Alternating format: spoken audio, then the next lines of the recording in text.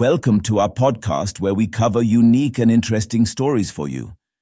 In this episode, we will discuss time might just be an illusion created by quantum physics.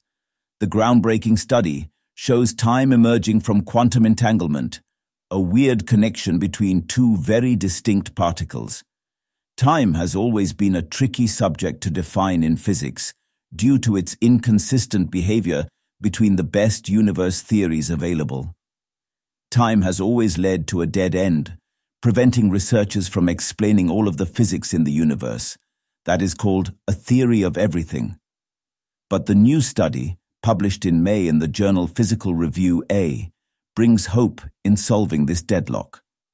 There exists a way to introduce time, which is consistent with both classical laws and quantum laws, and is a manifestation of entanglement.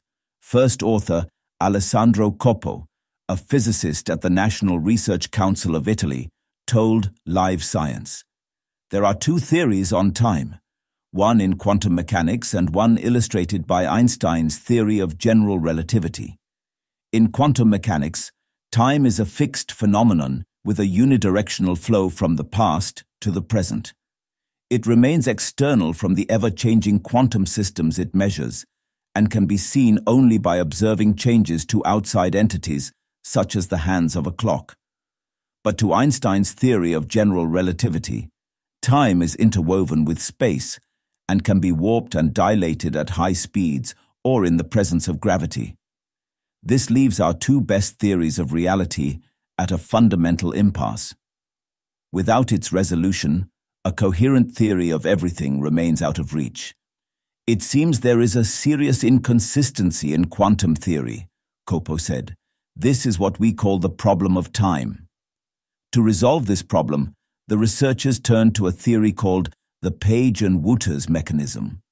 First proposed in 1983, the theory suggests that time emerges for one object through its quantum entanglement with another acting as a clock. For an unentangled system, on the other hand, time does not exist, and the system perceives the universe as frozen and unchanging.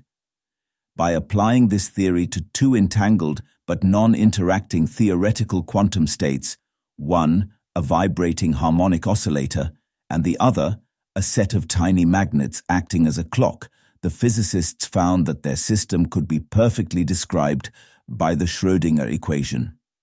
They repeated their calculations twice, assuming first that the magnet clock and then the harmonic oscillator were macroscopic, larger objects. Their equations simplified, suggesting that time's flow is a consequence of entanglement even for objects on large scales. Coppo said, "We strongly believe that the correct and logical direction is to start from quantum physics and understand how to reach classical physics, not the other way around." That's all from this podcast. Thanks for tuning in. If you enjoyed this episode, be sure to subscribe and share your thoughts in the comments. Stay connected for more exciting discussions and updates in our next podcast.